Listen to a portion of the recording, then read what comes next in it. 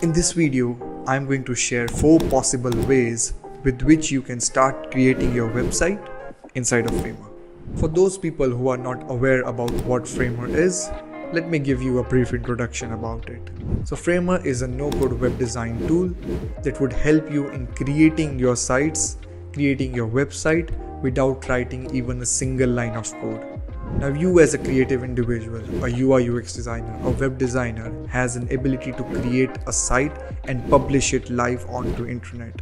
Now you have that power to showcase your creativity without any hindrance. You can create your site within a matter of moments, and we are going to discuss those ways in this video.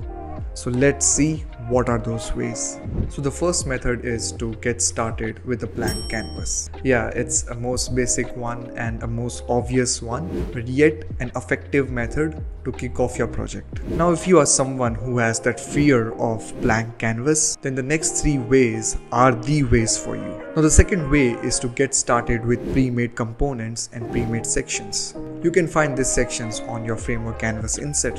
You can head over to insert panel, find these sections, drag and drop it directly onto your canvas, and now you have something to get started with. The third way is to import your designs directly from Figma. Yeah, you can do this, and within just matter of minutes or maybe in matter of seconds, you can have your Figma designs directly on your Framer canvas. How?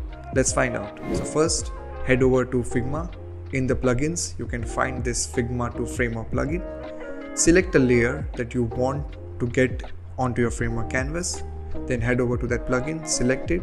Now it will show you that it is copying those layers. When it shows you a success message, head over to your Framer canvas and just paste it, and within matter of few seconds you now have your Figma designs directly onto your Framer canvas. I really like this, and this is something which is very useful. A good plugin that you should also give a try. Okay, so last but not the least is to get started with a template. Now Puranjay, where we can find standardized templates, where we can find high quality templates that make our life easier, our life as a designer easier.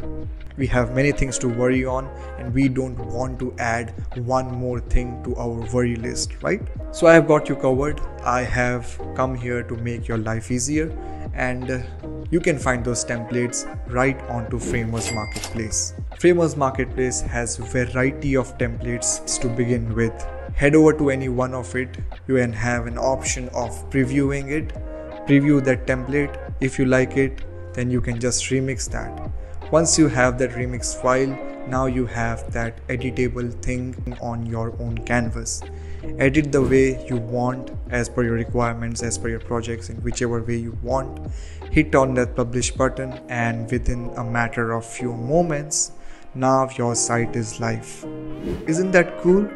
That's cool. That's very cool. Now it's time that you use your creativity to intermix these ways in whichever way that's apt based on your requirements and create a fruitful result. By the way, if you are new to Framer and if you are thinking to upgrade to a paid plan, and if you want to brag some extra discount on it, I have a coupon code for you all.